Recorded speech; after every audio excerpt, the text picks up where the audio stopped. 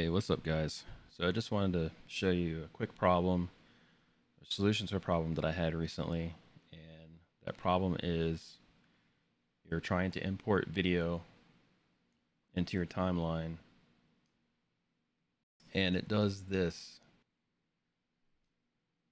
So you can see here, I try to import video, but it's only showing the audio section or portion of it. And I found the solution in the comments of another video thanks to this wonderful human being here. And they pointed out that you want to make sure that this section over here is switched on.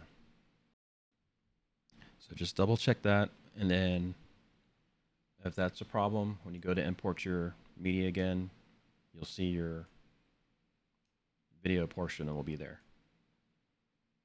All right, well, I hope this helps.